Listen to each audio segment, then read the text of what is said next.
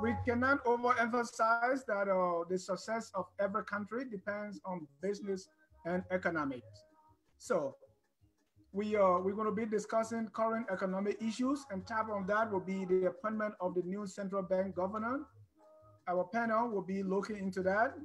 We'll also be discussing the involvement of the International Monetary Fund, or IMF, into Liberia. Most of the time we hear what IMF said, what IMF did. We're going to examine that their involvement into Liberia. We also want to overall discuss the financial state of the country. Money, the moko drives everything. How are we doing? Please share the video, invite somebody, and let's discuss economics. There are a lot of shows on the internet. Here, every Saturday at 3 p.m., we concentrate strictly on business and economics. That one, our area.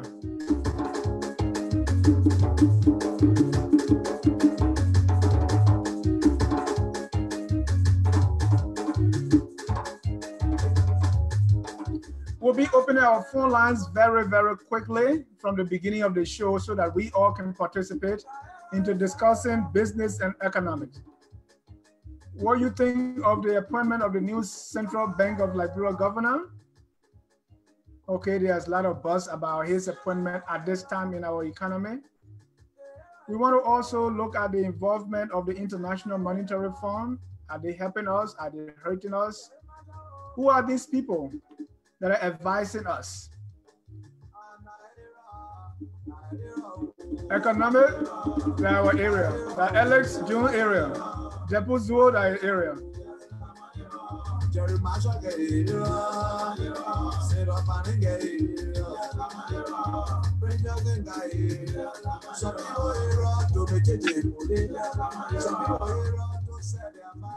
Some people area that to cuss on the internet. Some people area that politics.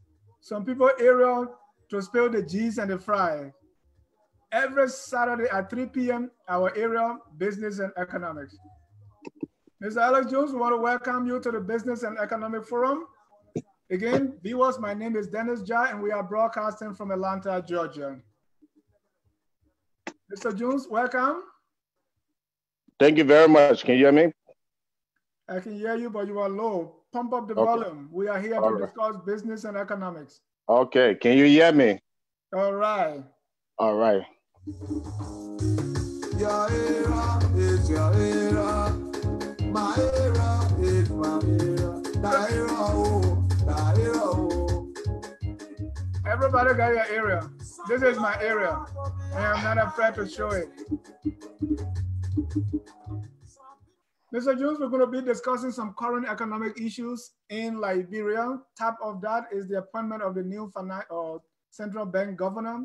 We're going to be looking at the involvement of the IMF in Liberia.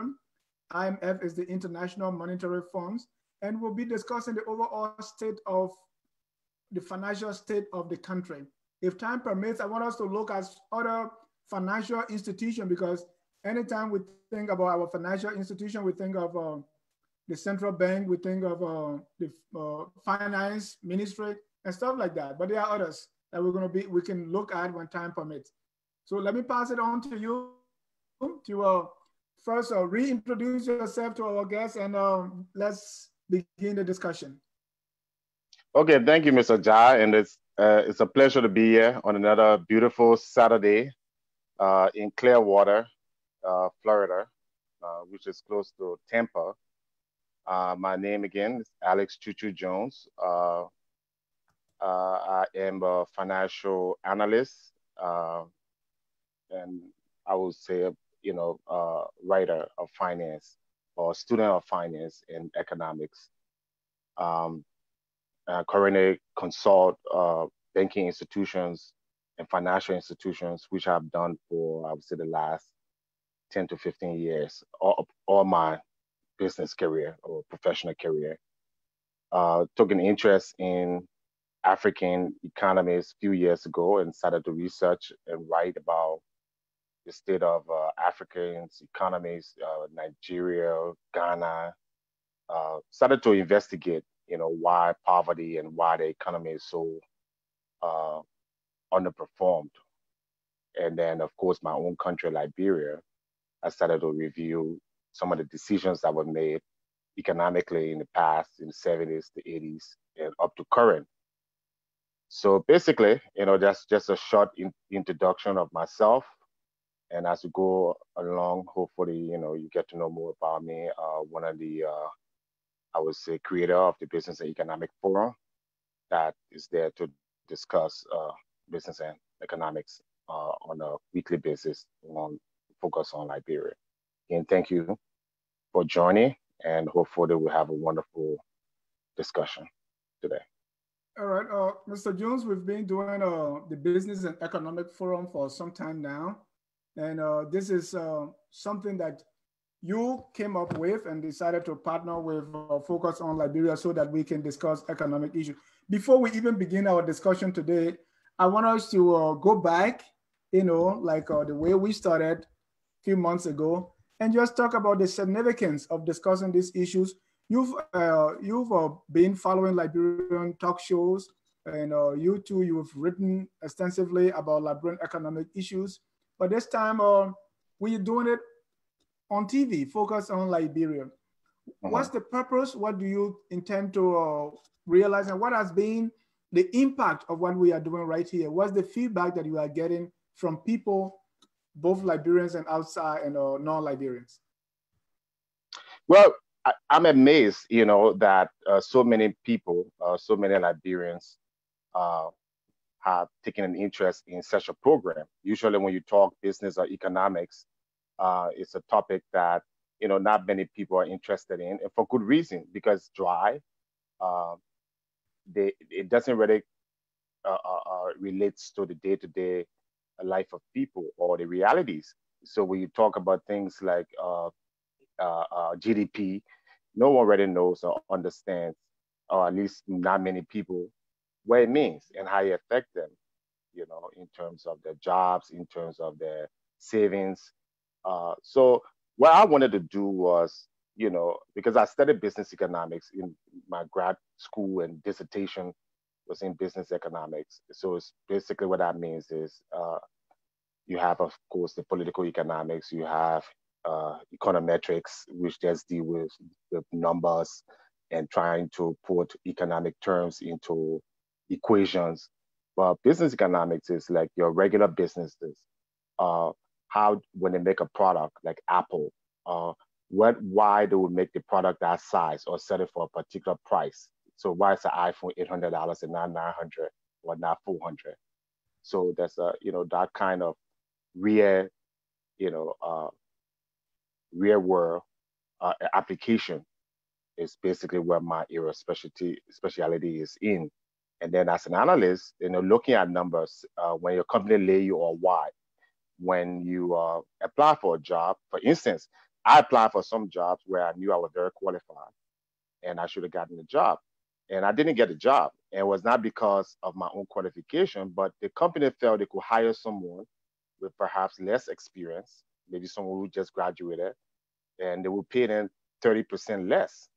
So that's business economics. They're looking at it from how does this affect us from an income standpoint, rather than the experience. They're like, we can train this college graduate, in 2 to 3 years, pay them significantly less than bringing someone who already has the experience and the experience over the years. So the show has been great, to answer your question, because I didn't participate. I would have hundreds of people viewing the YouTube, or even dozens of people coming on live. I didn't expect that the panelists would grow from just me and Dr. Gumpu, who we first started the show, into now large panelists of people from different backgrounds, investment, real estate, Liberian economists. And recently, a gentleman, another Liberian, who will be joining us, he's a stockbroker. So it's brought together the network of Liberians who are in this area for the first time, I would say, in Liberian history in the diaspora, where I can pick up the phone today and call a number of people and ask them questions about Liberian economy, or who, for instance, the central bank governor is, our new central bank governor, and I would get a great response. Before, I was just working in a silo, in silo. I didn't know many Liberians who have specialities in this area. Today, my network has grown. So. You stress something which I think is very important. That is the business and economic decisions, the business and economic background that drives some of these decisions. Say you gave an example of a company not being able to hire you because they look at, okay, if we can get someone who is less experienced with less education, we can pay them maybe 30 or 40% less. So the same thing should happen to a country. Oh, absolutely. A country. So what are some of those things a country will look at that would drive their decision, being it where they need to put their money, where they need to, which areas they need to invest in, even people that send to school. Okay. Good question. Very good question. And a particular area, for instance, where I think Liberia, a country has done a poor job, okay, in our country, like foreign scholarship, okay? So we get these scholarships from different countries. For instance, India will give us scholarship for 10 people. America will give a scholarship, USA scholarship, all of that, right? As aid, okay? And we send these people abroad. They come to America and they get good education. They go to the best schools. That is hundreds of thousands of dollars, that the government has invested into these people. Then what usually happens? Some of them never return. So that money is just basically expense. There's no actual return. There are many people today who benefit from government scholarships that never worked for the Liberian government or not long enough. Furthermore, the same thing can be said to universities. So because we depend so heavily on foreign scholarships and education, our university have suffered as a consequence. So if we were to say, for instance, China came and said, look, we give you 20 scholarships for your people. Tell the Chinese government, look, we have a wonderful university here. Why don't you send 5 professors to teach there?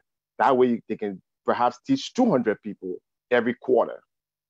So as you see the trade-offs, one will be building our own internal capacity. 2 will be benefiting, a lot more people will benefit, right? Then sending 5 people who may or may not come back or may not contribute.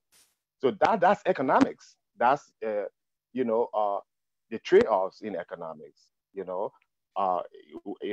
Where you leaving for where your options Alex, are. Yes. Why are people not looking at these kind of business and economic theories or ideas to come up with this decision? They don't know, or this is deliberate? Well, you see, there's twofold. One, the people who are managing our economy. And I think today's show we talked about some of them. Some of them very brilliant people, but they're in the wrong place. I saw a cartoon, I think, on one of the social media where the guy is sitting on an island, and he has a stump or a tree.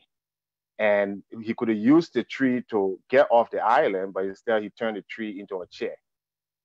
So that's what happens in many of these countries, including Liberia, where you have very good people, but they're in the wrong area. Now, why corporations, again, do very well? Because corporations spend a big amount of time, a huge amount of time, on not just finding the right people, but making sure that person is in the right place.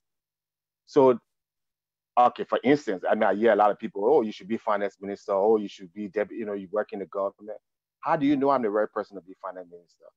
Because I talk about economics. Economics is broad. Finance is broad. There are people who just focus in investment. That's all they do their entire life. There are people who focus in treasury, which is just another whole area of economics and finance. There are people who focus in mortgage banking, investment banking, global banking. So most of the people who are working in government, I can say this with, as a fact, number one, they're not in the right capacity, the right place let's give an example. Our finance minister, current finance minister, Samuel Tuer. I wrote an article about Samuel Tuer. I checked his credential. I did my own homework. He's a smart guy. But does that mean that the Ministry of Finance is the right place for him to be? Why not Commerce? Why not State Minister of State? Why, so again, that's the question. Do we have the right people in the right place? Because when you don't have the right people in the right place, then you make those kind of decisions because they're making decisions based on impulse as opposed to being objective or on solid economic and business concept. So one of those people that we're going to talk about today is the new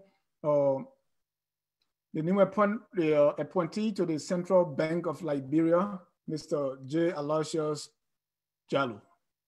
So we started with our Sonse Dayo area. So I want us to look at this fellow Liberian who was appointed, and see that's him, right? Right. That's J. Aloysius Jallow. What's your first thing that came to your mind when you heard of this appointment? Because we've been discussing the central bank for some time now. We talked about it at length, about its role and how almost everything that we discussed hinged on the Central Bank of Liberia. So when you heard of his appointment, what was your first thought? I think I've met the man. On the last show I said I didn't, but now when I look at his picture, because I live in New York City for some of my finance life and a short while in New Jersey, and so I think we may have met before. Having said that, my first impression of any appointment, it's not that the person isn't qualified. Again, like I said earlier, the person may be very qualified. Let's look at somebody like Einstein, right? There's no question Einstein is a genius, right? But Einstein is a genius only in physics. He's not a genius in chemistry or biology or banking. You're not going to take Einstein and make him the head of JP Morgan, okay? Or Isaac Newton, So again, my first thing when I see a position is, or when I hear an appointment, whether it's president or it's vice president or is minister, is what is this person? I look for articles the person have written. As a professional, in academia, the way in which you distinguish yourself is by the papers you write. That's the standard. So for instance, let me give you a guy named Joseph Stiglitz. Joseph Stiglitz was Bill Clinton, head of the Economic Council, and he worked at the World Bank. He was the chief economist for the World Bank. Wrote many books, one, Globalization and Its Discontent, bestseller. If you haven't read that book, it's like the Bible, the Bible in modern economics today. And he was very disappointed in that book. He talked about how many of the World Bank staff, how unqualified they were to go to a country for 2 days or a week and set the whole policy of that country when they never lived there. When these are just kids, some of them just graduated with 1 year degree from Georgetown or somewhere, and they become analysts for a country. And they are the ones setting the destiny of that whole entire country. So he literally criticized the inefficiency and the unqualification of many of the staff of the World Bank. Okay, and you can read that book. Again, it's called Globalization and Its Discontent. Maybe you can Google it and put it on the screen for those who want to read. So again, when I heard about Mr. Jallow, I know you pronounce it Jallow, or I don't know the Liberian, but it's Tarlue. Mr. Jallow. Okay. So Jallow. Okay. So the first thing I would do is I would Google the person and see what have they written, because that would tell me a lot how they're thinking.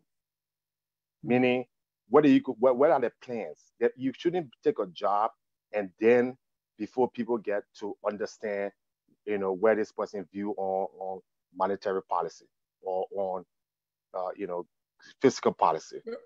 The first thing we look at, Alicia, is the person qualification, and we see that he holds he has a graduate degree, okay, and then he has worked in several banks, mainly in the compliance. Okay, so I don't even look at that. Okay, I don't even look at that. Okay.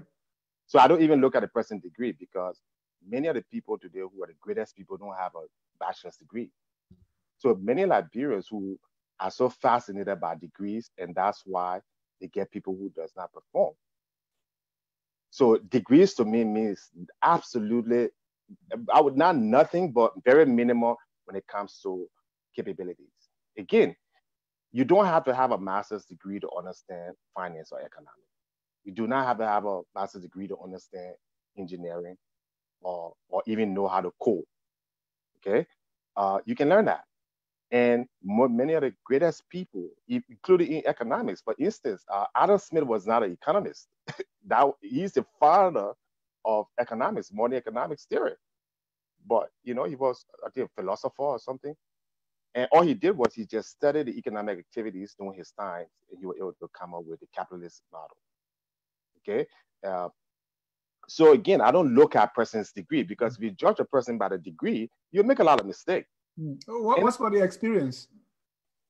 They're not okay. So the first thing I would look at is publication. If it's a job that has to do with intellectual ability, or a job that has to do with that has to do with anything academic, like if the person is going to be let's say minister of state, okay, the good example. Let's say just Dennis Jah was appointed the new minister of state of Liberia, right? Yeah. And let's say I just go and look at Dennis Jah credential and say, okay, maybe he has a master's degree in health technology, right? Yeah. I wouldn't know. That's not saying a lot about you.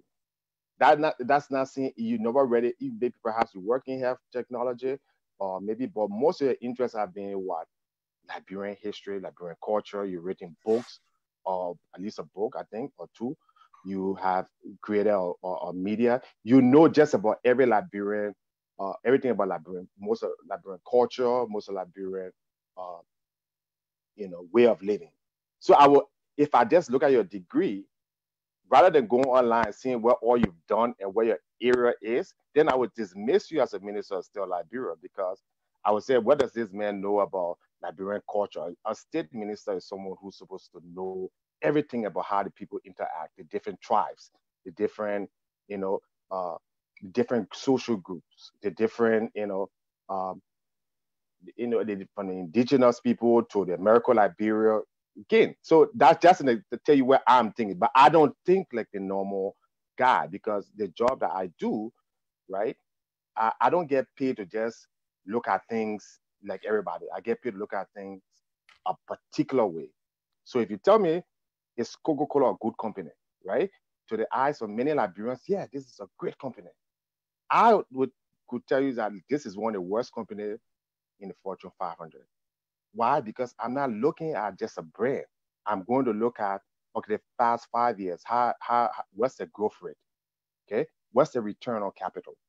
Okay, how many new markets? Compare Coca-Cola now with Uber or Google or Facebook.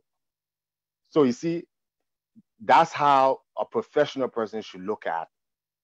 But if you go to a doctor, the doctor is not just going to look at you and say you're healthy. The doctor is going to first tell you, hey, you need to do these tests, right? And the doctor would look at the test result, and that's how the doctor will be able to prescribe medication. So, okay, let me read something on Talu. Talu holds a master in public administration from Kean University and has worked 17 years in quality compliance, enforcing standards in the range of global financial institutions. He worked for JP Morgan Chase from March 2013 to 2018 as compliance officer in quality control. You're saying that tells you nothing when it comes to who he is. Yeah. So now, what within this time, at the point where we have the central bank, what are you expecting from Mr. Talu to do? Well, first of all, the central bank is the most important institution in the modern economy. Okay, and I'll pause there to say that again. The most significant institution in terms of human development is the central bank of countries. They determine everything from the prices, to cash inflow to investments to inflation, stimulus and all those things. Prices, I thought prices was commerce. It's price stability. So the currency is what determines how much currency is what determines the movement of prices. Okay. So price stability is the job of the central bank government. That's in fact, that's one of them. If you look at the central bank's website, even the U.S. Federal Reserve, price stability is one of the main focus, and low employment. So employment is one, price stability is the other one, and that has to do with the money supply. So again, they have that big responsibility. That's not a job that somebody can go on to and learn. That means you're looking for someone who will spend most of their career studying these things, most of understanding employment in a country, what makes a country grow, growth and employment. Someone who I would look at as an authority on setting policy. Now, if you are in, so every bank, for instance, because I work in the banking industry, and all these banks I worked at myself, JP Morgan, Mellon. I didn't work for Deutsche Bank or Merrill Lynch, but I worked for JP Morgan and Mellon. I consulted it. Worked for JP Morgan, consulted at Mellon 2 years ago. So every bank has a chief economist.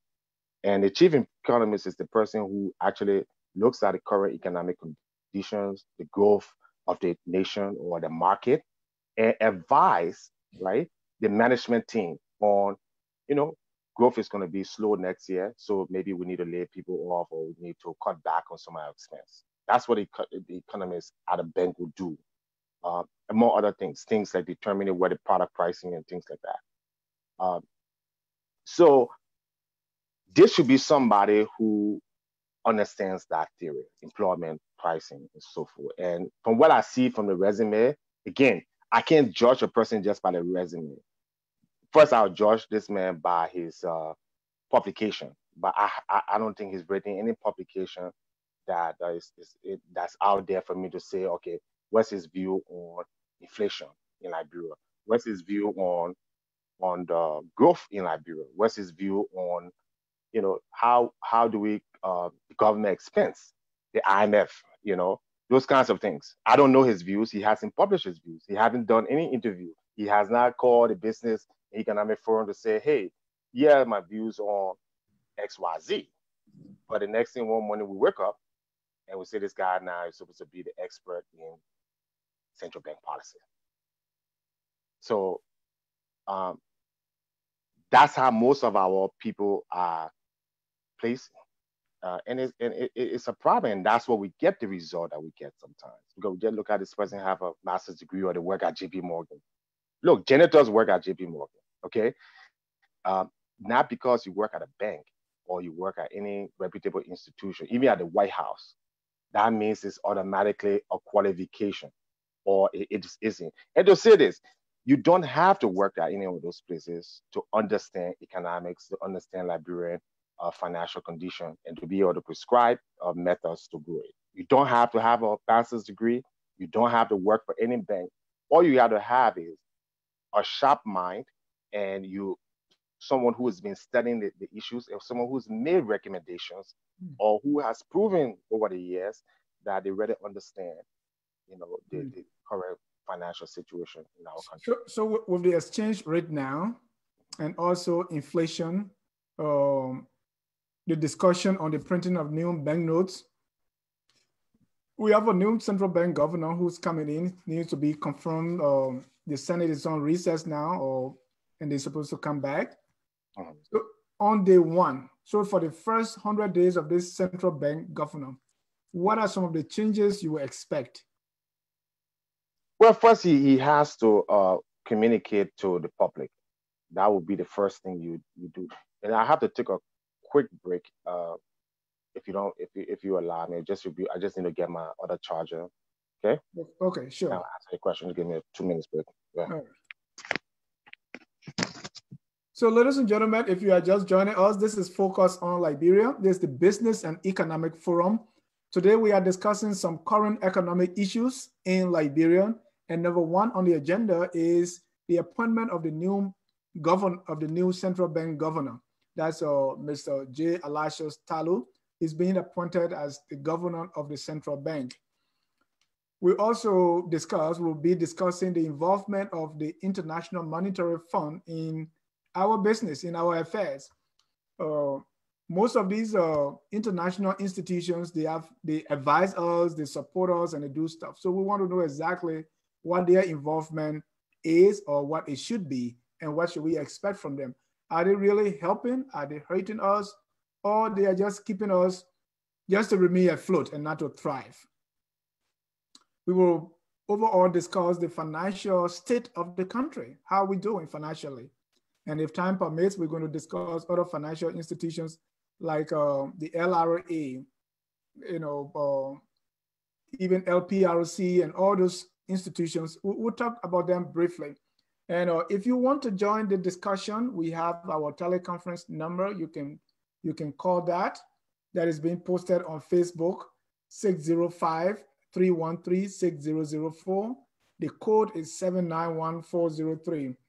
There were some, I think some phones, or depending on your plan, when you call that number, they'll say you're going to be charged 1 cent per minute.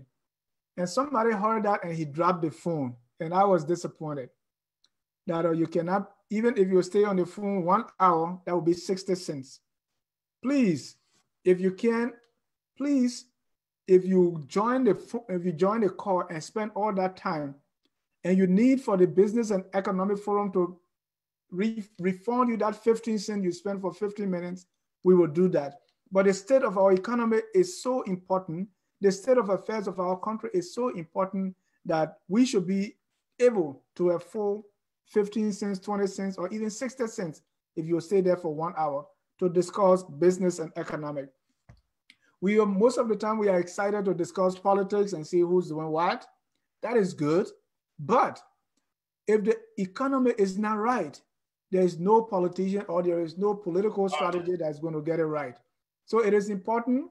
Please join the call. The number again is being posted on Facebook. That is 605-313-6004, code 791403. If you're being charged 1 cent per minute, yes, pay the 1 cent and join the call. Let me go back to Mr. Alex Jones as we discuss the new appointee or of the Central Bank of Liberia. Okay, thank you again. Sorry for that little interruption. I got some water and everything, so I'm good. All right. So again, a big part of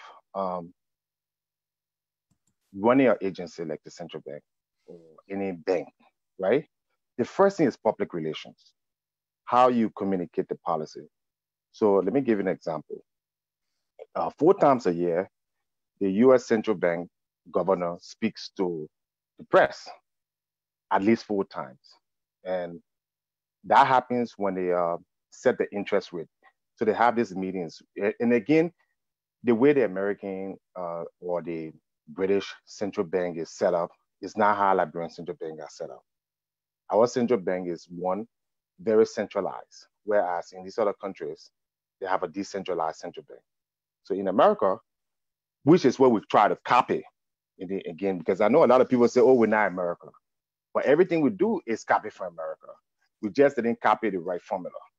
We copied parts of it and we left the rest. But ideally, what you have is you have different districts, right? So in America, like 12 central bank districts. And each of them have a central bank president, okay? So they all get together about 4 times a year. And what they do, they discuss all of the economic activities, production, manufacturing growth, trade, the currency movement. They discuss everything. They have these meetings in Washington, D.C., where the central bank chair presides. And for 2 days, they discuss all these different recommendations, whether to raise interest rate or lower interest rate or keep interest rate at a constant. And then when they're done with the meeting, they publish their result on what the decisions are. That's the biggest economic event in the world. Every bond trader or every bank or every financial institution is waiting to see and to hear the decision from that meeting. Okay, it's called the Fed meeting. And when the numbers usually come out around 2 o'clock. So all the business news, everybody's watching. And they will come and say, okay, we will increase interest rate by 25 basis points, which is just 25 points. Okay. Meaning if it's $1, 1%, we'll take it to 1.25%. Okay. And then you see all the stock market people moving and people like, okay, stock going all 200 points coming down. What happened? People are trying to absorb that decision. How would it affect the customer? How would it affect their business, their contracts? You know, because everything is predicated on the interest rate. How much you can charge for a car, your credit card, your housing. Okay. And then after that meeting, the chairman will come out and he will give a statement. And after the statement, an interview. Now, sometimes the market will go up 200 points, but then when the Fed chairman starts to talk, you see it coming down and then things will settle. What is he doing? He's communicating the decision. So you may be thinking that the increasing interest rate because of inflation, and he would tell you, no, we're increasing interest rate because of growth. We're growing too fast. So that's a whole different, that same interest rate increase, two different communication. One was you look at the number, the other one you listen to the Fed chairman. So again, to answer your question, the first thing any minister, any central bank governor, any central bank member, the first thing you want to do is, in a situation, you want to be able to communicate effectively. One, let the people know you. Okay, go on as many public media as possible. Put a written statement out, letting them know what preliminaries, what you intend to do or what your views are on certain things. That calms the market. That calms people. That tells people, okay, at least we know this guy, where he's, some of his, we're getting to know him. We don't know him. So until we can see that, where he, he can see his communicational skills. Even if you have a good policy, if you can communicate it right. Again, Samuel Tuev is another example. Not all of Samuel Tuev's policy are wrong. Let me be honest with you. I know Liberians, you listen to Henry Costa, you listen to all these other people, you're like, okay, he wants to increase, the IMF saying this, not all his policies are wrong. Some of them are accurate, some of them are good policies. But the way in which he communicates it, they're wrong. Because it does not give good information about why you're taking this decision. It does not show the data. It does not show any real trend. I think one time,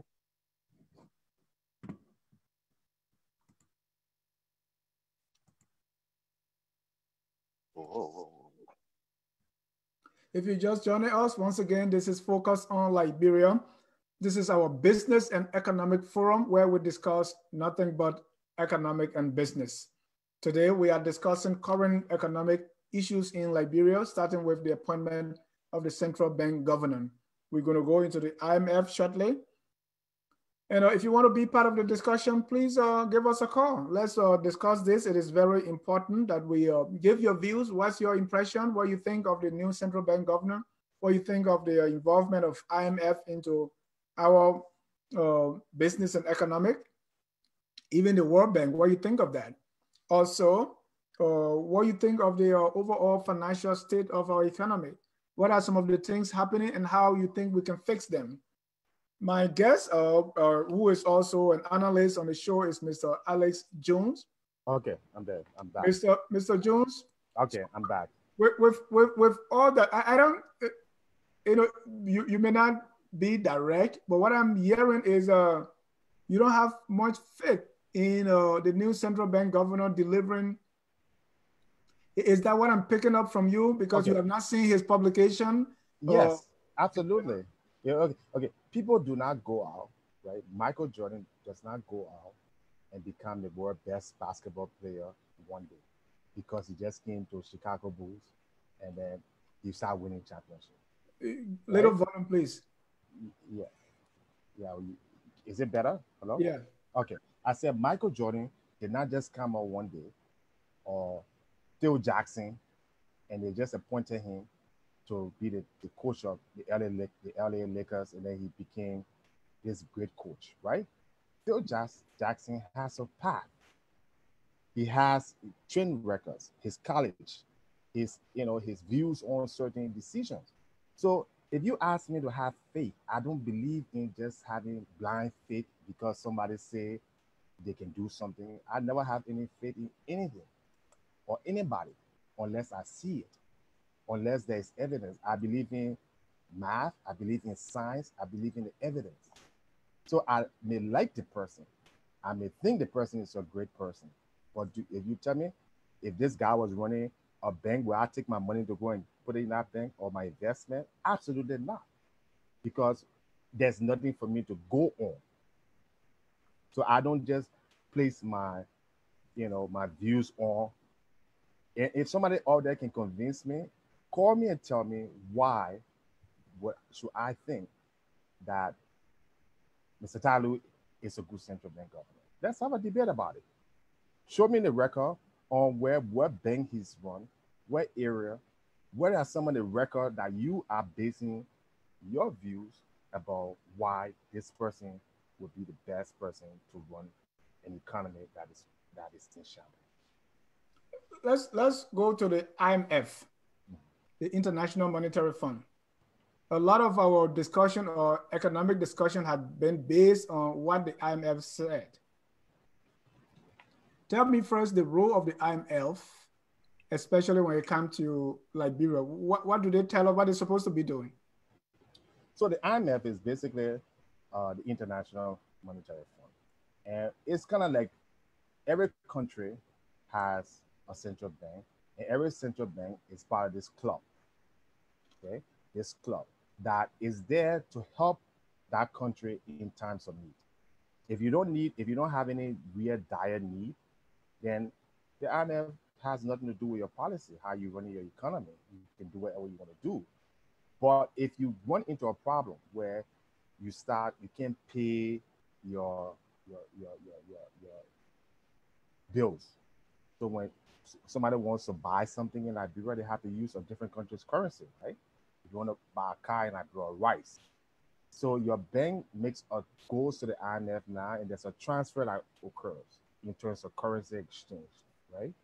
And when you don't have enough reserve to pay for that exchange of currency, then you have to borrow it from the IMF, okay? Where it's FDR and other instruments that they have that they can lend you temporarily so that the trade in the world can go on, with all hiccups. So that's the role of the IMF. They're not a government. They're just there to help facilitate trade between different countries. And they run essentially by the major economies, the G20 nations, and particularly the G7 or 8, which is Russia, America, Great Britain, France, Germany, and other countries. You're low again. So are you saying the only time the IMF comes into your country is if your financial situation is in trouble? Is that what I'm hearing you say? Yes. I mean, they have other programs. They have other, that encourages trade and data exchange and other things. But in terms of to get on an IMF program, it's like, I mean, other than going to check up, I don't think you go to your doctor or you go to the hospital if you're not sick, right? Yeah. Okay, so that's what the IMF is, a clinic. So over the years, what has the IMF, what role have they played in Liberia? Oh, yeah, I think in the 80s, they helped with the Liberia government requested a program. I think there was a time when they sent people at the Ministry of Finance. The 16 experts. Correct. To help them manage their expense and the finances. So when they put you on the program, then they give you what you call conditionalities. They will tell you, okay, we'll borrow you $20 million, right? We'll put that in your reserve so that you can import from other countries, so those countries don't have a problem with you paying them back. And we'll charge you maybe 5%, which is the below market rate, or maybe 16% for that $20 million. But they will tell you need to do certain things. You need to cut, for instance, civil servants payroll. I'm just using that as an example. Or they might tell you you can't run a domestic deficit or any fiscal deficit. Sorry, fiscal deficit. That means all the money that the government spends compared to how much taxes they raise. Okay? So that's fiscal deficit. Um, so they will tell you, say, trade deficit is when a country imports more than they export, so it creates a deficit. So, for instance, China they export more than they import from America. So China has a surplus. America has a deficit between China and America. So if you look at Liberia, we have a huge deficit. And every that for that deficit, we have to pay an interest. So as those things come into the country, um, somebody has to pay for it before those goods can come into Liberia. And so when your deficit is so high, like in the case of Liberia and many African countries, then the IMF can step in to assure to give you some guarantee in order to facilitate that trade. But it comes with conditions. And this that's it. And those conditions are very, very tough. Right. Very, very tough. So what has been the impact? Is it, are we been following the advice, or when we, anytime we follow it, is it working for us, or we're not following? What has been the issue? Well, in the case of the Samuel Doe administration, you saw the impact. I mean, his government collapsed, right? And people died at the end of the day. If our economy collapses, there's chaos, there's war, there's all those things.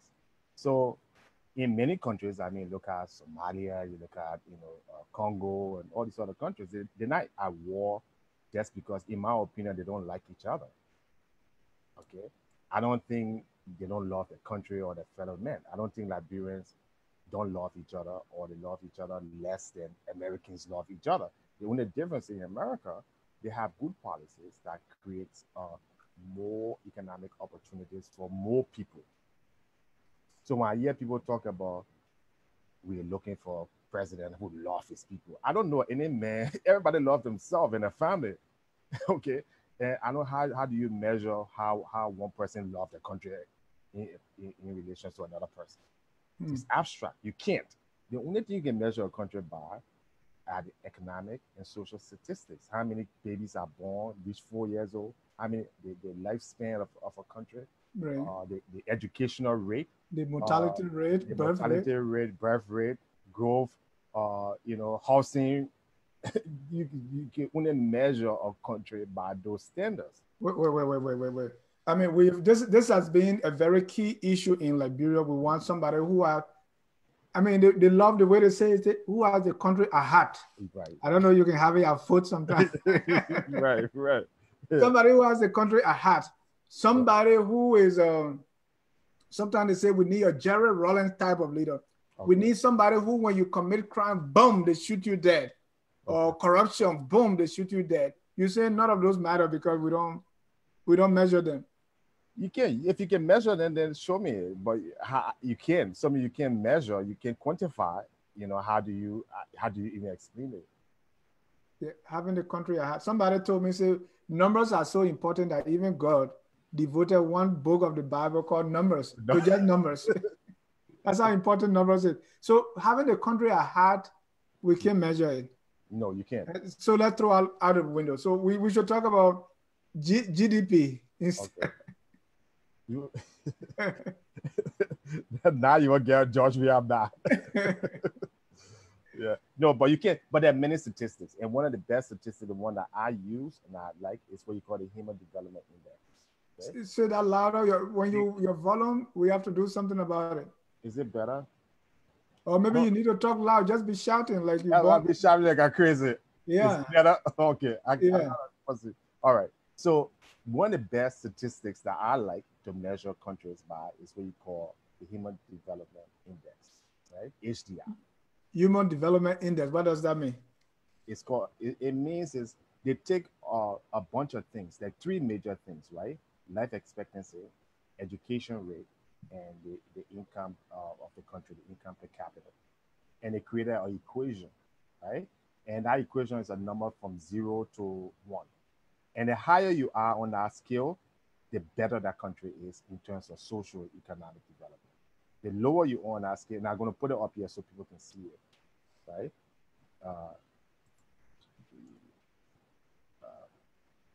The lower you are in that score. So that's a good measurement. If you want to measure Ghana in Nigeria, for instance,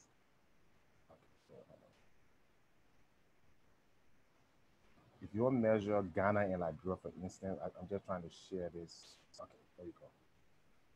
Okay, you can see, right? Yeah. So HDI, Human Development Index, right?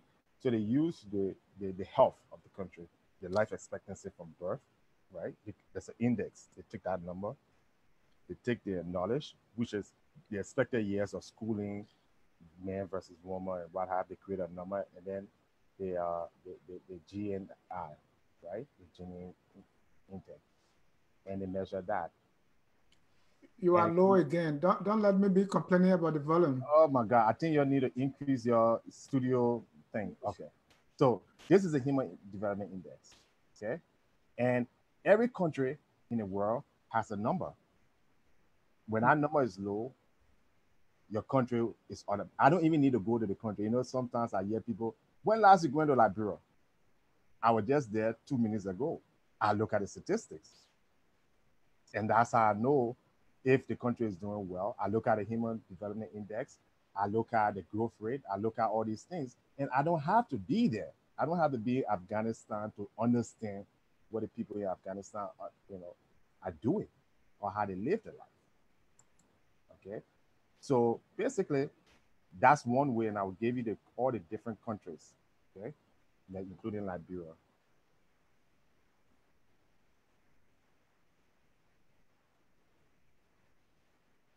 So if you go to the Human Development Index, these are all the countries. So what you see here is all the countries in green, right? The one with the deep green. Yeah. Those are the countries with the highest. You see 90.90, and the ones in red, you got all the way to 0.29.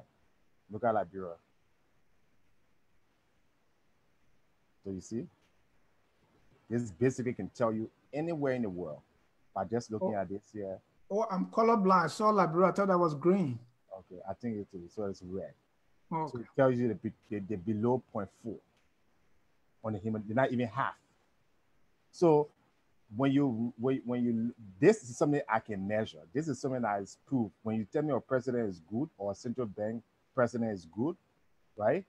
I want to see if they can take us from what 0.39 to at least 0.50 in 1 to 2, 3 years. If you can just get to 0.75, right? Like, like these countries here in South America, right? Look at this country. You see 0.60 is yellow. Brazil and all these countries all the way to 0.75, 0.80. Okay, all these countries were red 2 years ago, 20 years ago, 2 decades ago, were red. All these countries here in Asia were red. South Korea, okay, Singapore were red. They're all now, today, these countries are yellow and green. I can measure that. That's how I choose, that's what I would choose somebody to say this person is a good president. I can care less if you love Liberia, you hate Liberia, you're good man, you're bad man. But if you can turn Liberia to be maybe, this color, pink or whatever, and going to yellow, you my guy. I don't care what God you serve. I don't care what kind of, who you like and who you don't like, how many girlfriends you have, how many you drink or you don't. I don't care about those things, because this is the only thing that will measure how many kids go to school, the mortality rate of infant, this is your death rate. This is the statistics. Somebody already did this. The guy who did this, he's an Indian economist, and through Harvard, they came up with this. And they came up with this statistic, and I think he won a Nobel Prize. So these are the 2 guys who did this. So let's go back, and this is the formula that he used, and every country has one. So if we go here, see like Norway at the highest, Switzerland, Australia, Germany, That's why you see people, refugees, running to these countries. They're not running there because these countries are, people love them more. What they're doing technically that they know that they don't think they're doing is they're running towards countries with higher HDI. That's all. You see United States here, 92. So let's go down. Estonia, these are small countries, and most of them has very high ranking. Okay. Hungary, Chile, 80, 84. So then back to the IMF. So is the IMF trying to help us have a higher HDI or? no, the IMF is not there to grow your economy. The IMF, let me get Liberia before we go further.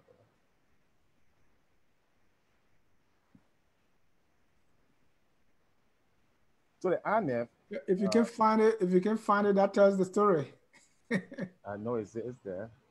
It's like,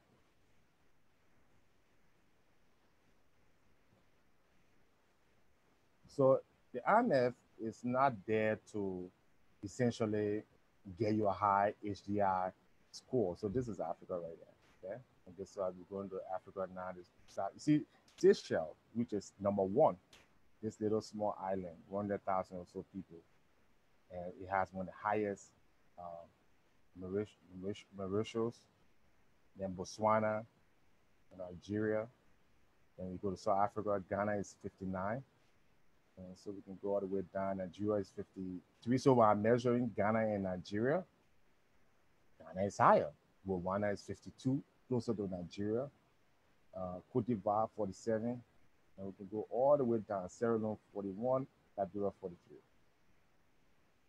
So we were 1, 2, 3, 4, 5, 6, 7, 8, 9, 10. We are the 10th lowest, the top, bottom low end of HDI. Even Guinea besides, so Guinea is higher than us. Ethiopia is higher, Djibouti, and so forth. So basically, this tells a story, but the IMF is not there to do that because again, this is a thing that just now looking at monetary policy. Again, what is the IMF? International Monetary Fund. The only thing they're there for is money, is to facilitate, help your central bank. They are not there to give your funding to build schools. They're not there to build hospitals. That's somebody else's job. Maybe the World Bank program or something. They're only there to. Sarah Freeman on Facebook said the IMF is looking for business and always put their issue first and always push the matter to the table. So our government should please take time on discussing issue with them before we run into mess. He simply saying the IMF is there to get us. And they look at themselves. They're not looking at you. It's what benefit. The IMF is a group of this all the country. You are the IMF because Liberia is part of the League of Nations, right? So IMF is not a thing. It's not a. It's all the countries that get together and say, all right, this is how we're going to do business. If I borrow from Mr. Ja, I must pay him back. If I can't borrow, I can borrow from the other person. So the IMF is not a person or something. It's all the countries that get together. And guess what? Every country is looking out for themselves, including Liberia. So good point. But do these people have the best economists and best people that, because we listen to them, right? Is it because they are the best brain and that's why they are advising us? Well, you can say they have some good economists and they've been doing it for a while. In the area of their expertise, they have the best. So the area, if the IMF, if JP Morgan is looking for a chief financial officer, they're not going to go to the IMF and to bring somebody there. They're looking for analysts to analyze derivatives or forex or trading. They're not going to go to the IMF. Or if you have on your resume, I worked for the IMF for 20 years, they're not going to hire you because that's not an area. But if you're looking to go to a country and give them papers and proposals and study, like for instance, the former finance minister, right? I think he works for the World Bank Group, right? Americana. So there's a reason he's not working at JP Morgan trading desk or something because his skills is not, he doesn't have those kinds of skills. They don't care whether you're president of a country or you're a finance minister. So IMF has a particular skills, and that is designing programs for poor countries to help them meet their trade and fiscal deficits. That's what they're good at in Wisconsin. Let me bring a caller on. Hello. Question. Caller, your name and where you calling from? Hey, this is Jai. Yes, sir. Hey, Jai, you can hear me? This is Eastman. Eastman. Jimmy Eastman. Jimmy Eastman from Washington, D.C. I can switch my headphones if you can't hear me clearly. I can hear you, but it could be better. It's not the best, but I can hear you. Hold on. Okay. Hold on. All right. Mr. Jimmy Eastman is our regular caller, and we want to listen to what he said. Okay, we lost him right there. All right. So let's move on to the overall financial state of the country. People tell you Alex have not been to Liberia, so he doesn't know what he's talking about. First, show our guests why you think you're able to be in Tampa, Florida, and assess the Liberian financial system. Well, because the financial system of Liberia is a number. Okay, GDP is a number, growth is a number, HDI is a number, the population is a number, and you can look at those numbers and analyze it, and that's what I do best. That's what I get paid to do. I get paid to look at numbers and then project not only just analyze the numbers, but also what's going to happen, what that number is going to say 1 quarter from now, 3 quarters from now, or 10 years from now. That's my area of expertise. Okay. That's an analyst.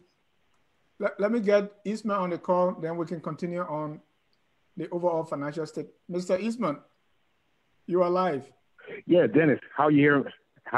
Do you hear me clearer now? Very, very well. Okay. So I enjoy, as usual, I enjoy your conversation or your topics, and your guest, expounds well. I really appreciate these kind of intellectual forums, even though they may not be as popular as the gossip networks and the slandering networks of shows, but there's some treasure in these kind of programs. I like your topic. Now, I must say in the beginning, somebody will ask, when I did study economics many moons ago, we held ourselves to a standard that if you're not currently studying economics, you're not an economist. So I am not an economist, okay? But the IMF and the World Bank, they are not in there to, as they say, so philanthropic reasons. Right. Those people are there to make money. They are a investment arm of wealthy nations. We have to know that first. They're not philanthropic. They're not here. They're not there to help you per se for free, okay, as one does in philanthropy. But they're there to make some money out of whatever they do. Now, we really have to realize that they don't have there's no one size fit all economic program for any nation. You will need to determine what is best for your nation, your culture, your people, your idealism, your faith, your beliefs, okay, your practices. You have to come up with something that works. Now, all they will do is finance it part of the way fully, but you have to come up with a program for yourself. So they do suggest some generic things that work. For instance, streamlining your budget. That's generic. Okay, you don't need a surplus people on the payroll, especially if they're not productive. Of course, you want productive people, but there's a politics involved when you get rid of them. A lot of suggestions that the IMF and the World Bank have made to developing nations. Yeah. Do you need anybody to tell you that you need to reduce your payroll? Exactly. This is what I'm saying. Okay. Do you really need someone to tell you that? Mm. Exactly. Okay. But sometimes you do. And I think we better, from what I'm seeing, the level of understanding management today, I think a lot of the managers today could go through a lot of good training and workforce development. Mm. Because as we all know, as we came up through our careers, a lot of, if despite the degree, put the academics one side, please. Yeah. But you needed on-the-job training. You needed to be schooled how to do the job best. Real life situations. That's different than textbook. So those managers who just coming on board, or administrators or people in authority, they need some coaching. So I can't take for granted that they don't know that they shouldn't have put all those people on the payroll. Now, there maybe have been political reasons for doing it, but in the long run, you suffer. So now you have a whole lot of people. They're not very productive. The best thing you should have done, you should have put them in where they could be productive, not simply, appeasing them by putting them in where they would not even do anything. That doesn't solve the problem. It kicks the can down the road, So the IMF is coming to, okay, apparently you guys, you need some help. Well, we see these things, okay? And if you're not able to figure that out yourself, well, they tell you what to do. And if you want their money, then you have to do what they tell you to do. Yep. So the World Bank, the IMF, they are good organs to get money. Again, do we want to really be borrowing? What kind of money do we want to borrow? We want to borrow money that will lead to growth, because that's the number one thing that's given our economy a hard time. There are no jobs. There are no jobs because there's no industry developing. That's the number one problem we have right now. Okay, there are legal modifications. There's all those things. But believe me, if the economy was flourishing, we would have less regard for all those other things. Exactly. We definitely need the economy flourishing. But how can we get the economy moving? Now, IMF comes in and they build a factory or they build industry. Oh, yeah, I'm all for that. But if they're coming in to pay payroll, pass up wage bills, that doesn't help. It just puts you further in the hole. Yeah. Okay? So we have to have a plan, a workable plan to emerge ourselves from this cycle of poverty and disease and all that sort of thing. Now, I think there is one in place. It's the pro-poor agenda. But how well did it address growth in the economy? Yeah. Because that is the thing. You have to know what you want to address immediately. What is immediate?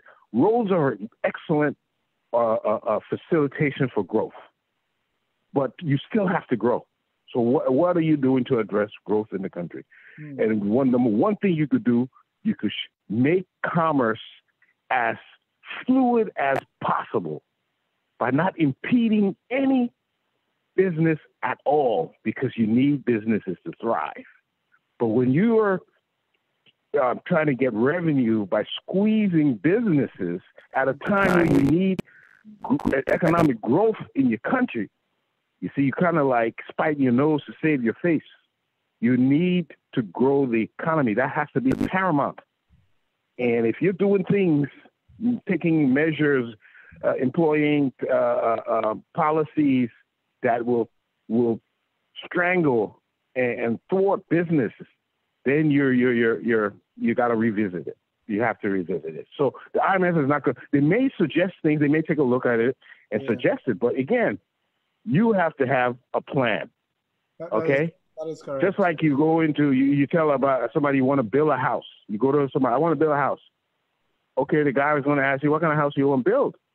If you don't know what kind of house you want to build, what are you going to build? You in that kind of house? See, you say you want a house. So you have to know what you want. And that's my input.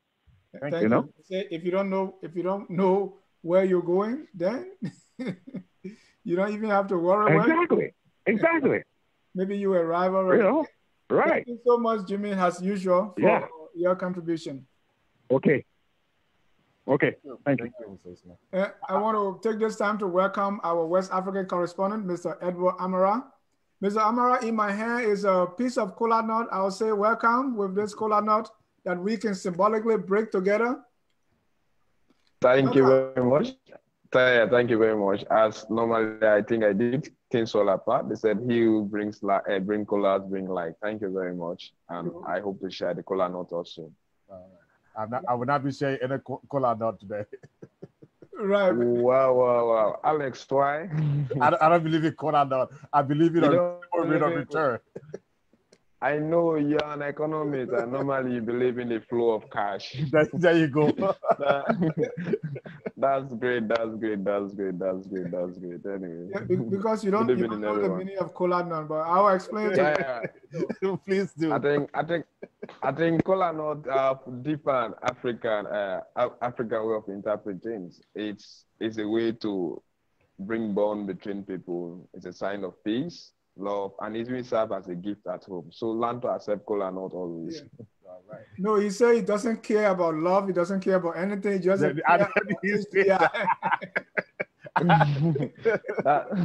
that's interesting anyway. Don't mind Dennis. Mr. Amara, welcome to the Business Economic Forum. We've been discussing current economic issues. And I just want to get your input. You are right there in Freetown. You know, Liberia and Sierra Leone is like, you don't have to go to the other country to know what's going on there. They are so similar. Yeah, perfectly right. And so just give you a quick view, and then we go to our news roundup from Mama Africa. Yeah, I think I learned about how I think Liberia before this time is the third governance in a year or 2 years. That's really bad. I think what normally happens with African states like Liberia, Sierra Leone is no exception. Is that normally when we have different political parties taking over the economy of the country, because each time one political party take over the leadership of one country, you expect that the first thing that they target is the economy. Unfortunately, most of the people that they appoint to manage the economy of the country should be political sympathizers or people who actually sympathize with the ideology of that particular political party. They do not actually observe as the expertism area, and that is the wrong thing. Because Liberia is a third world country just in the form of Sierra Leone. So if you really want your country to develop in the economic standard of that country to rise from its current status, what they need to do is to appoint experts who have that training in economy, who have financial training, because they should be the only people that have to advise the president on how they should manage the economy of the country. But that is not actually observed in typical African contexts. Similar thing is in Sierra Leone, similar thing in Liberia. So they appoint people who actually sympathize with the political party ideology, and they overlook the expertise. And normally you see the country GDP will drop, and whatsoever thing will drop. I think it's high time they forget about such thing. And normally IMF also once advised Sierra Leone, and the same thing they should also involve in advising Liberia, because you see the economy of West African countries is normally donor-driven economy, and IMF is investing a lot into the economy of this country. So what they normally do, they advise the government on what to do and what not to do. They can even ask you not to subsidize this, or you should drop this. If you fail, they have to withdraw their support. So the best thing that the Upon-Way-led government should start doing now is to actually look for experts. I mean, Sierra Leone, there are a lot of complaints against the current finance minister, Jacob Juju Safar. They may say that he is just a kind of brother of the current president, and if certain things should be done, they need somebody who is neutral, somebody who's an economic expert to actually tap the economy of Sierra Leone. So the we-led government is also facing certain challenges, and we all know the saga that have been going on before this time. And as long as there is no stability in the economy, I doubt how the common man over there will survive. So that is my opinion. So coming down towards the development in Africa, let us start in the eastern part of Africa. In Tanzania, Tanzania is a country that is located in the Horn of Africa, in the eastern part of Africa. They normally have people who live there with albinism. And albinism or albinos, they are normally called, is a type of genetic disorder. Unfortunately, for that part of the world, they normally attack these people. They use them as a form of ritual contact. And when it is time of politics, they use most of those albinos to get spiritual power, and they believe that such thing like that, we give them fortune in time of election. So what they normally do, they attack these people, they kill them, and they have found themselves into certain communities. So about 65 witch doctors we are convicted today in court, and some of them we actually sent in life imprisonment because we are found guilty in killing 10 of these albinos. That was the allegation, but the police are saying that they are yet to prove that all the children who we are killed actually we are albinos. But in Tanzania, Burundi, even coming towards Rwanda, we normally face attack of people like that. Each time somebody with the albinic or genetic disorder in the form of albino, they are normally attacked. Then in South Africa, Nelson Mandela, who we all know was an icon of Africa, to me, I normally don't cherish him a lot because justice cannot be what? When you talk about reconciliation, before ever reconciliation should come into any country, we must have what we call justice. But unfortunately, justice was not delivered just after the apartheid regime in South Africa. Nelson Mandela took over the running of the country. What he did, he tried to pacify the country by forgiving the white at the detriment of the blacks. And up to now, these blacks are still complaining. So his statue was revealed in Havana, that is the capital city of Cuba, and it is in part of South America. And they're actually using that statue as a type of a monument for most of the time African leaders to go and pay homage. And the late president Nelson Mandela was actually a sympathizer of Fidel Castro and Raul Castro. These are the brothers who made the revolution, and they were also revolutionists who actually succeeded in ensuring that Cuba become a free, independent state from the yoke of other colonizers like America. Then we come back into the central part of Africa, where we have Cameroon. Cameroon is actually facing problem with the English-speaking Cameroonian, that is the Anglophone and the Francophone Cameroon. There is a serious struggle between those people. And the 87-year-old president, who is Paul Biya, he still wants to contest for the presidential election.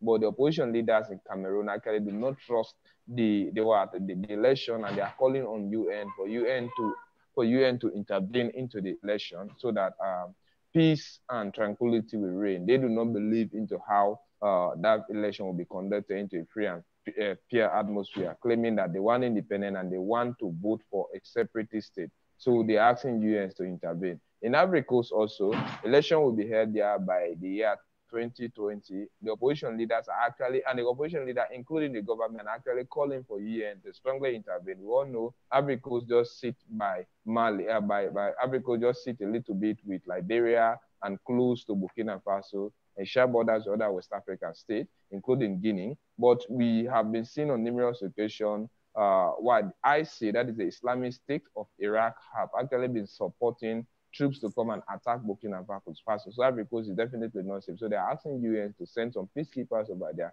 whenever elections are to be held, because they do not actually believe in the fate of the current security forces. They are afraid. Then coming in Central Africa, Kenya and Somalia want to solidify their peace, because Kenya actually got heavily involved into the Somalian politics because of Al-Shabaab that is actually existing into the country. And they want to ensure that they have a solid security forces along that Mogadishu exit, so that at least let there be peace and tranquility really over there, because normally these places come under attack by Al-Shabaab.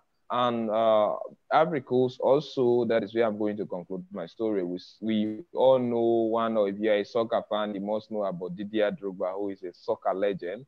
He was actually offered an opportunity to come and work with the Chelsea current manager, Frank James Lampard, who is currently leading Chelsea team. But he turned down that particular opportunity to ensure that he head back to Ivory Coast and take over the presidency of the Football Association in Ivory Coast. Though election had to be held in 2020, but because Drogba is an icon in Ivory Coast and he played a pivotal role to ensure that Ivory Coast get the peace and tranquility that they're enjoying today, he decided to turn down it and actually hope on the country football association to vote for him in order for him to become the president of Ivory Coast. And finally, as I said, the last but not the least, in Guinea, today Amnesty International put out a statement claiming that the security forces of Guinea are behaving into a kind of indisciplinary way, and they are killing civilians. Yesterday, a teenager or a teen boy was killed in the demonstration. Everybody who has been killed, they are saying they are taking every kind of incident that is going on into Guinea, they are taking into account. At the end of the day, these people are going to face the book for whatsoever crime they are committing. And the CD Diallo today, who's the opposition leader, actually made that complaint from her. And pretty soon we'll be having ECOWAS and other UN staff, including AU, to investigate some of this crime incident into Guinea. Thank you. You see, Mr. Amara, I really, we at Focus on Liberia really appreciate you. When I was in Liberia and also as a refugee in Guinea, Ghana, Nigeria, and Ivory Coast, I've listened to every BBC broadcast focused on Africa, Network Africa, VOA, every day. But since a couple of years after coming to America, I don't listen to that anymore. So I look forward to your reporting, and it reminds me of those days when I was an ardent listener to these broadcasts. Really appreciate you, and you give us the hope that there are good people in Africa, and there are people that are very well versed, very learned, and very talented, and can get the job done. We appreciate you. Thank you so much. Thank you. I also appreciate you very much for having connected me to this type of international forum. I will never stop enjoying the peace and happiness that I normally take each time I involve into the program. That is why sometimes when I try and the network page to go through, only God knows how I sleep. Thank you. Thank you. And when we were discussing electricity and your light went off, that was a test case. The issue we're talking about, and still we are still talking about it, and we know that in spite of the sometimes the harsh conditions, you are committed and you put a lot of time and effort in this work. We can't thank you enough. Thank you very, very much. It was a coincidence that time, and it just was good. We are discussing something. It was actually good. So it just gave a clear pictorial evidence of what we are discussing. And I wonder, Alex, you know that the man who has just been appointed as the new bank governor of Liberia, I think he was somehow connected with Liberia electricity. So I don't know how you're going to compare. How are you going to compare somebody who has been working with electricity to the economy? I hope you will not make the Liberian dollars to catch fire.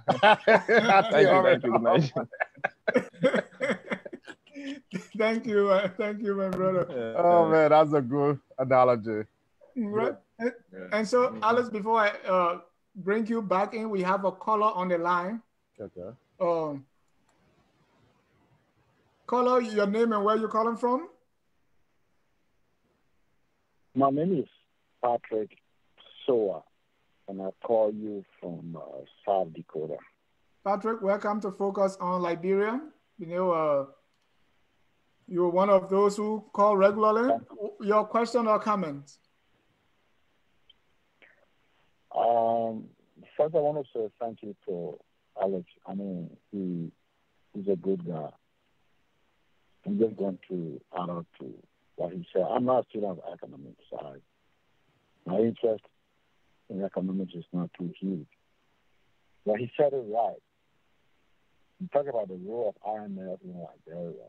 IMF oversees Liberia's monetary system. Can you adjust your phone a little bit? We're kind of losing you. You getting me now? Okay, yeah.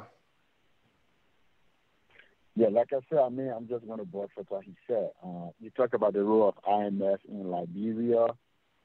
IMF oversees Liberia's monetary system and monitors the financial and economic policies. It is a fact of economic development in Liberia and also provide macroeconomic and financial policy advice to our country. But I have a view that in most cases, we as a country, our policy, people don't listen to most of the advices, the piece of advices they give. And I would back it up with with two incidents quick. One, in 1975, there was a prolonged strike by LMC, the Liberia Mining Company. There was a prolonged strike by the employees. Now, at that time, IMF came up with a warning to our policy makers that, hey, it is believed that policymakers believe that Liberia's major exports, the rubber, the timber, the cocoa, will sustain Liberia's economy on the global stage. But they said no, there will come a time there will be a fall. There will be a reduce in a drop in the price of iron ore on the world market. So at that time, there was a warning that we should try to open up the economy. We should try to diversify the economy. But, they didn't listen to that. Again, on April the 8th, 2016, Abibo Amino Selassie is the Deputy Director of IMF African Development. It covers the 45 countries. On April the 8th, 2016, just go online, just Google his name. IMF, through that guy, they brought out 4 major steps that we can take to revitalize our economy. 4, simple. They are not following that. They are calling economic, how you call it, group forums in Liberia. They say, so in most cases, we don't read it in my mind. We don't listen to them. But why you think is, Patrick? Why you think is that? Why you think we don't listen? Because we don't believe them. Our policy makers, the movers and shakers of our economy, of our country.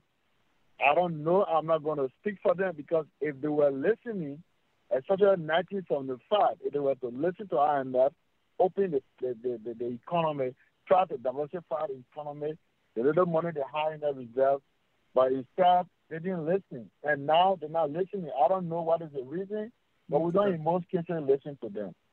And let me just conclude with this central bank issue. The governor, I think we just need to give him a chance to work. Many people have a problem with him because he does not have a degree in finance, in accounting, or in economics. But I very respectfully disagree with people like that on grounds that the 1999 Act of the Central Bank of Liberia, and this is my question to the guest. 1999 Act of the Central Bank of Liberia, Section 10, Chapter 5 and 6, Part 4. It says that the executive governor of the Central Bank of Liberia shall be appointed by the president, and listen to this phrase, listen to this part, shall be appointed by the president and shall have long-standing experience in finance and economic matters.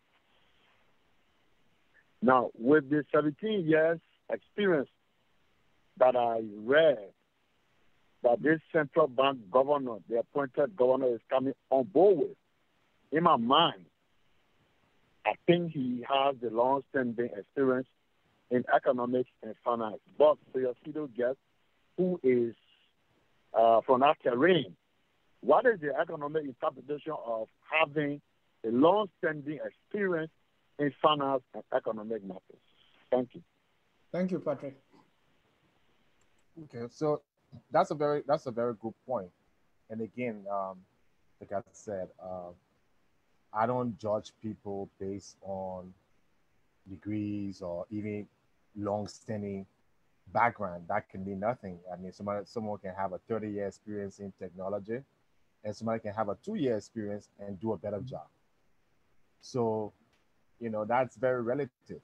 The only thing I'm concerned about is, like, it would have been good if there was some publication. And part of the reason people, you say long-standing um, background, what have you done during those years? And how can someone evaluate it? Looking at a resume and seeing you work at JP Morgan, what did you do at JP Morgan? Right. And how does that apply to the current job you'll be doing? And that's why I said the communication will be very important. And Alex, I kind of sometimes, mentor or coach people, looking for a job and writing their resume. So one of the things I tell them is, because when it comes to experience, what we always do is to list our job responsibilities. That's not what the employer is looking for. The employer is looking for what you actually did. Right. So if you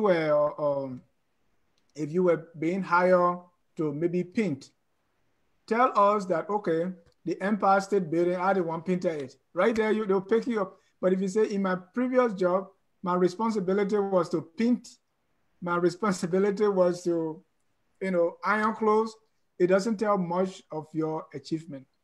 So what is it that you have done that we can look at and say? So I see the resume of Mr. Talu, and it says he worked in compliance. Okay. So what I want to see is actually what did you accomplish, even as a compliance officer, because there are a lot of skills and experience that can translate to something else. Okay. If you were in class and you were writing down the names of noise makers and you said, because this is you are just coming out of elementary school. That's compliance. Right. That is compliance. Maybe that can translate into compliance. That can translate into a payroll experience. So list for us what you actually did instead of just saying, oh, I was class prefect. But let's go to the overall financial state of the country. And what we were discussing earlier was how you, all the way in America, know this, and how do you assess the current financial state of the country? And I think we can conclude with that. Well, again, and I will just do this real quick. Maybe it will help to close things up here. I think the way I look at Liberia is, again, like a patient. You have to find out what is wrong with the patient. I'm not a doctor or a health professional, but just from a practical standpoint, you have to look at Liberia as a patient. An economic patient is sick, and all the numbers suggest that. Then the next thing is, what is the solution? You said all the numbers suggest that. Which numbers? All the international numbers, and I can point to those here.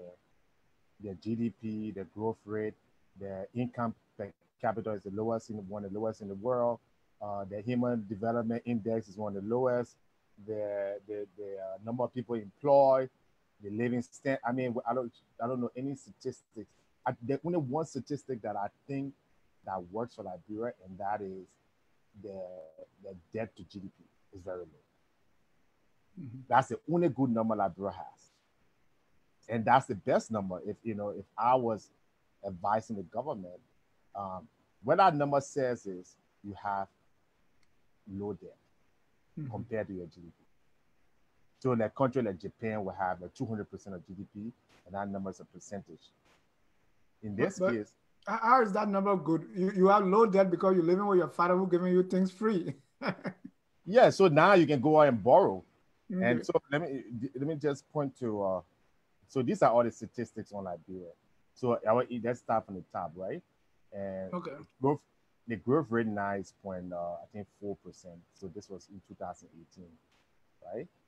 Unemployment rate, we don't count that because every country project their own unemployment rate, and we know that Liberia does not have a 2.4 unemployment rate. The inflation rate is 29.9% as of July 2019. The interest rate is what, 12%. You're talking about interest rate competing with interest rate 4%, 5% in some parts of Africa, 6% reasonable, 12% still high. The trade balance, right? Debt, which is a deficit. This is a monthly figure, 41 million every month you're accumulating from trade. That's how much you owe. This is some of the things the IMF money will help facilitate, right? Explain that again. What does that mean, trade balance? Okay, I think we did that to have a whole class. But basically, when you buy every country, right? When a Lebanese man goes to go purchase building material, he goes to the central bank. The company is in China, right? They send the building material to Liberia. Let's say it's $1 million, right? Liberia uses Liberian dollar or US dollar. China use the renminbi or the yen, right? All right. What happens is Liberia now don't have enough money to pay for that. They have the money, but there's more things that are coming from China going to Liberia in terms of value, monetary value, than from Liberia going to China. Okay, so this is a composition of all the trade that we have with all the other countries in relations to us. And in a dollar figure, every month is $41 million negative. Okay, so we have to pay for that.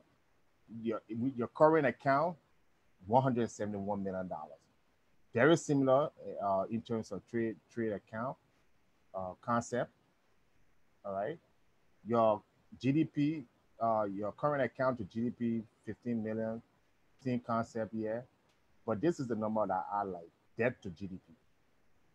Okay, it's only 32%. That is very low. Okay, government budget to GDP, 4%. That okay. So let's go to the debt to GDP and why I think this number is very low. I don't know number. Let's look at other countries. So you see at one point, yeah, our debt to GDP was what? 172, right, percent. And it's come down to 32%, and now we stay at 32%. That's pretty good. That's why I think that means even if we borrow, if we have the ability to borrow, let's say $1 billion, okay, our debt to GDP would still be what, 60% or 70%. That's still low. If you look at other countries' debt to GDP,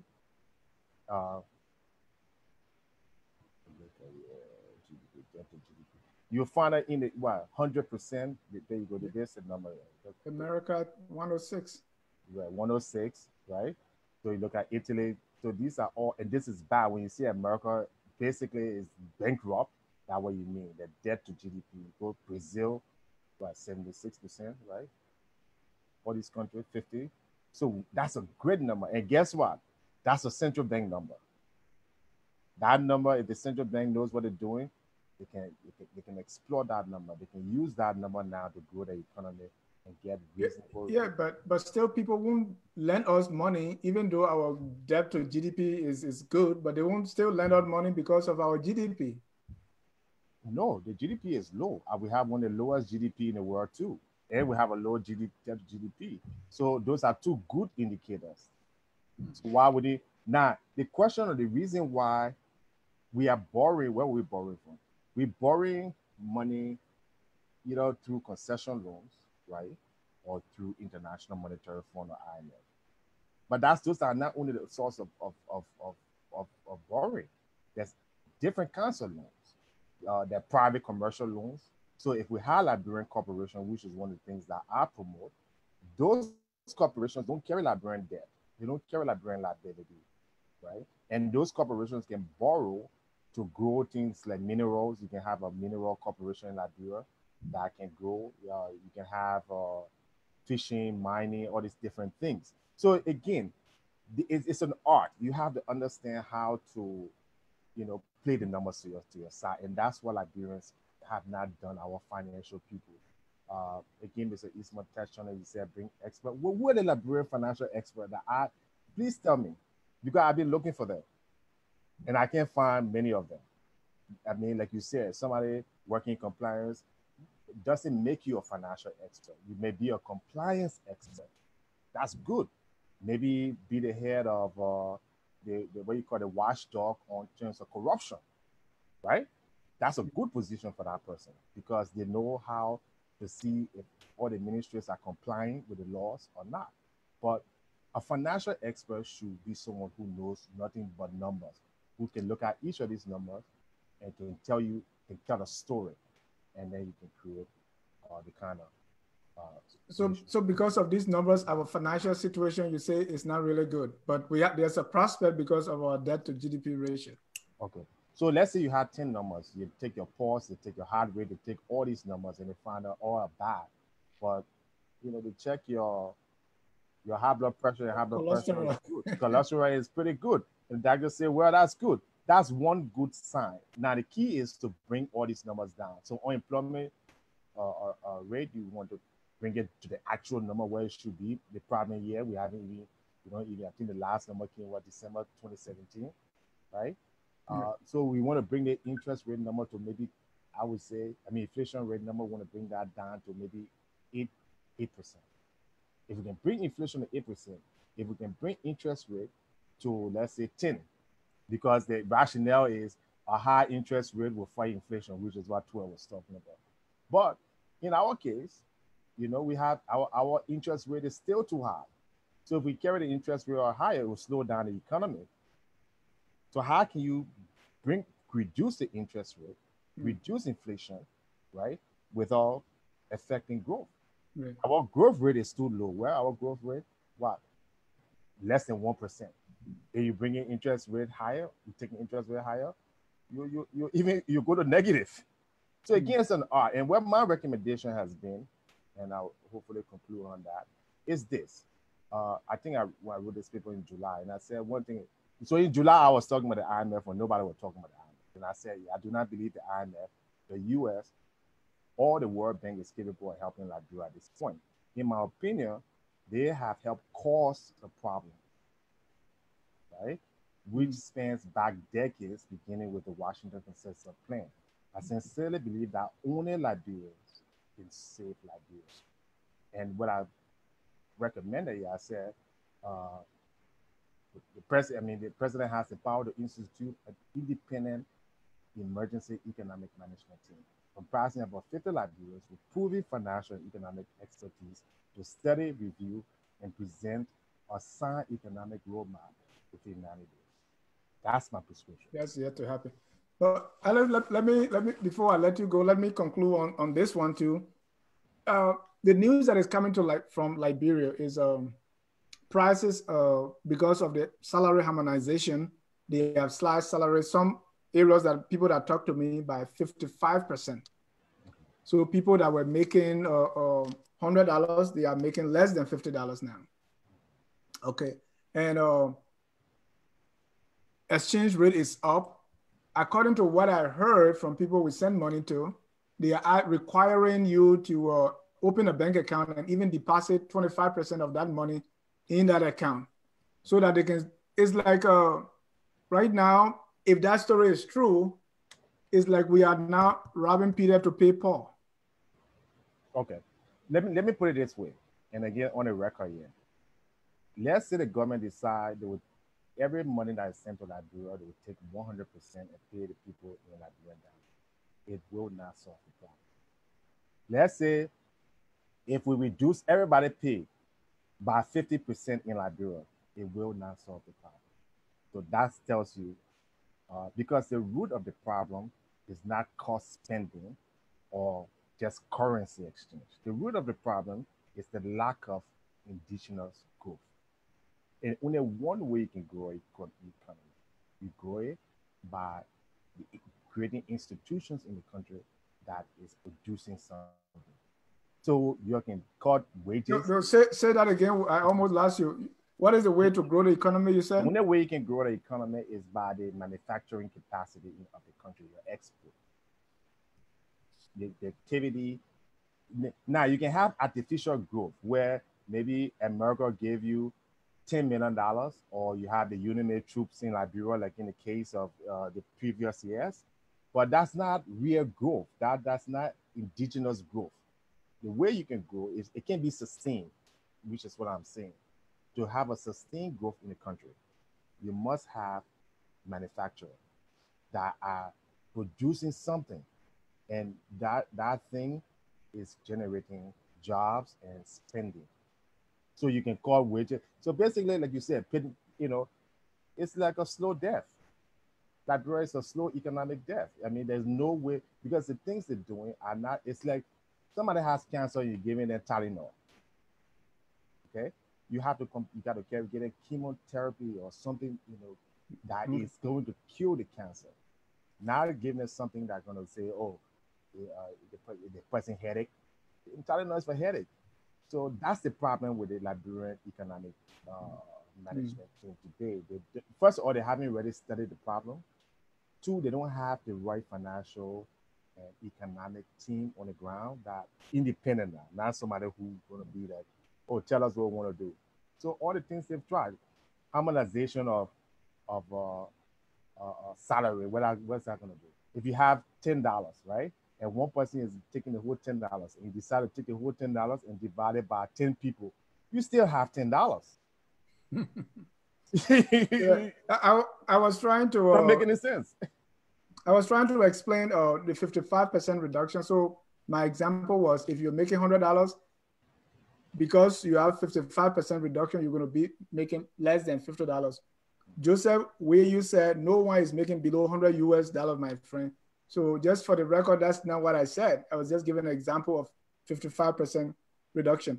Also, Joseph, where you were saying balance of payment is also important, but Liberia only consumes and can't produce anything.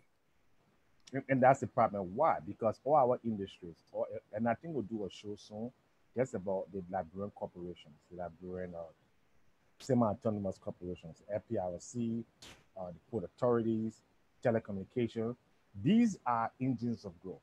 These are the companies in Liberia that are supposed to be growing their revenue every year by 10, 15, 20%. That's how you expand the economy. But guess what happened when you look at the balance sheet today? If they have one, you find out that they're losing money every quarter. You find out that they're not growing. So where is that growth is going to come from? It's the $1 million question. Maybe the cola note can pass and somehow we get it, but it's not there. This clearly shows that this is our area. It's our area, right? So really, I want to thank you so much for the time. I just want to play that music again so that people know that business and economic is our area.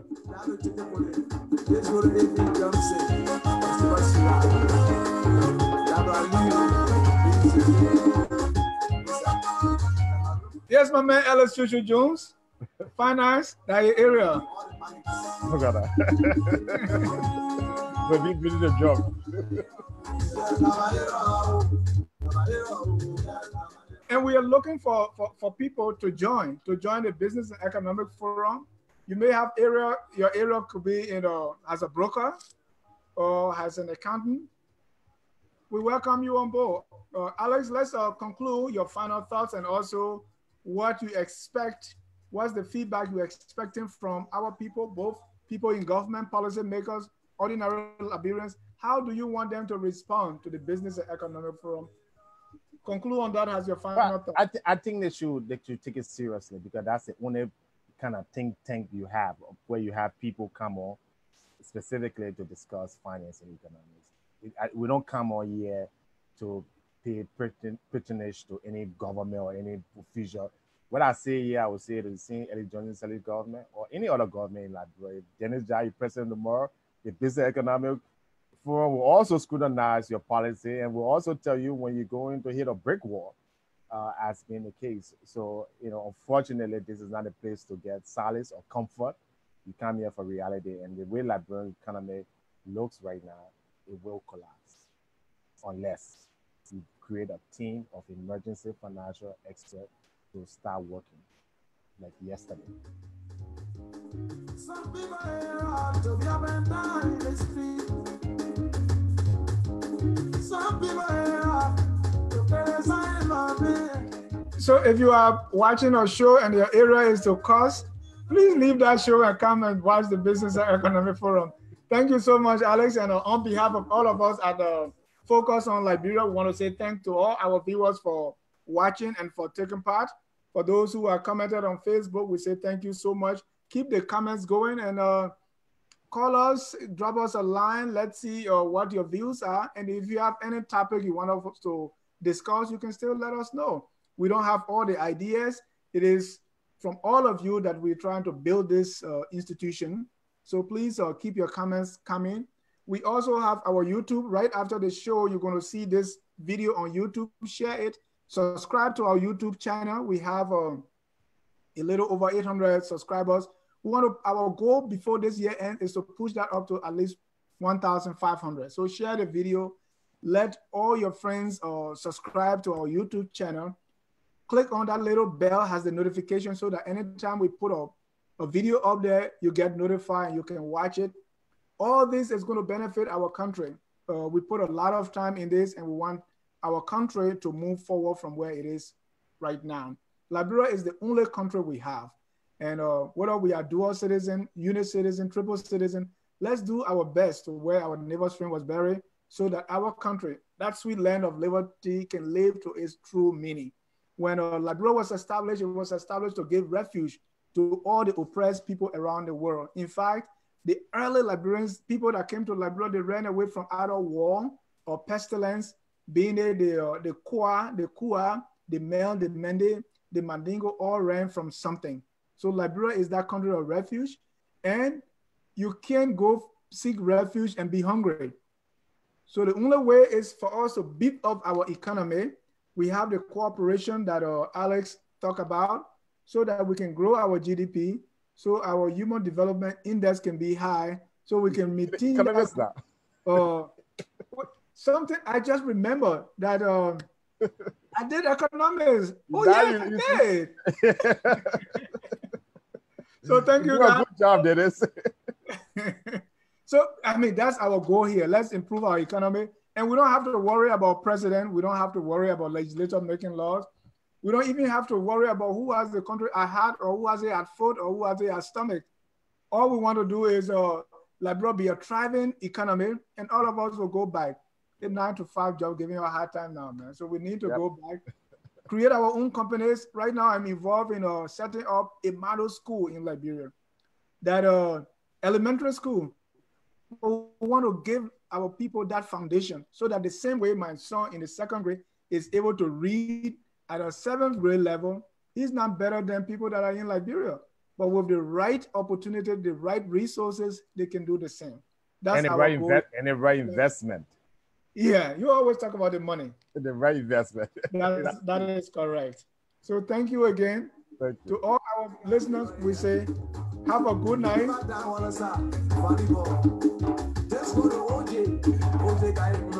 Because I have my area, man, and I'm not willing to share it. Good night, Alex. All right, good night, Dennis. Bye.